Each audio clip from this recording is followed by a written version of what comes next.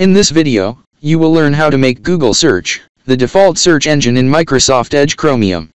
But before that, make sure to click on the subscribe button for getting updates about latest videos.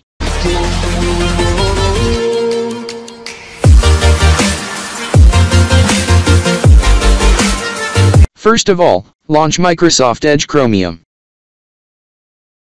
Next, click on the Settings and More icon available on the upper right corner and then Settings.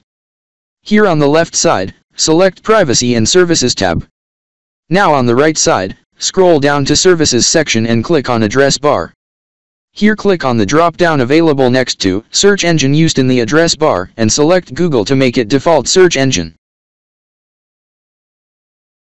From now onwards, all your queries made from address bar will be answered by Google Search. That's all about this video. If you find this video useful, don't forget to like, share, and comment. Thanks for watching.